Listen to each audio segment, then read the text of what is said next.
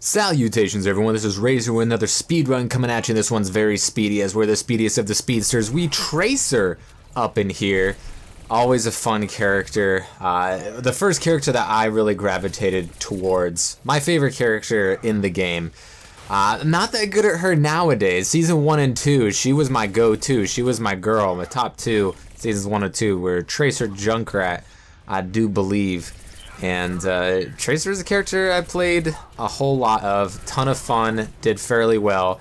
You know, if you were good mechanically on really any hero early on in the game, you could find yourself with a wee bit of success here and there.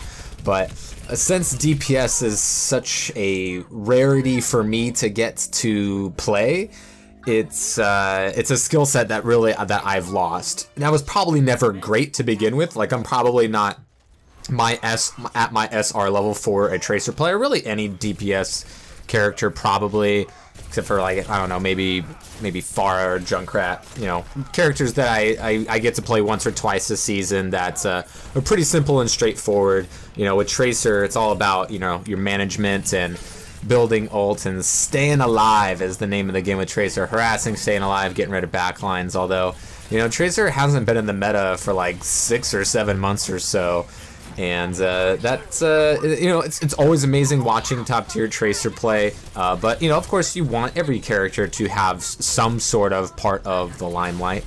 And when it comes to my ability to play Tracer, I haven't played her in competitive in quite some time. Honestly, she just wouldn't be a very smart pick, especially since she's not doing so well right now. Unless you're getting in a backline to where the enemy is organized enough to, like, have a backline. Or if you can just, you know, take some duels against maybe some less skilled players, you're not going to have nearly as much success as you could in the past. Obviously, a good Tracer is still going to do fairly well in really, you know, any time or place, as long as they have, you know, good tracking and blink and recall management.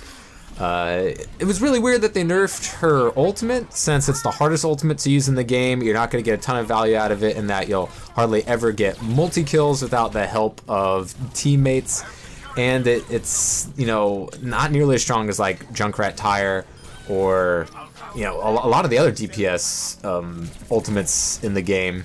You're typically only going to get 1 kill, and that's only if you're, you know, reactions and decision making is really good. But, you know, that's kind of part of what makes Tracer so fun, and being able to zip in and out of fights is something that I've always really liked to do in other FPS shooters. So Tracer was definitely a really easy transition for me to make when it came to Overwatch, because when the game was first shown and I saw some people playing it, I thought this game was going to be too complicated for me, especially this Tracer character. Little did I know she would be the first character that I would gravitate towards, and that I would get really, really into this game.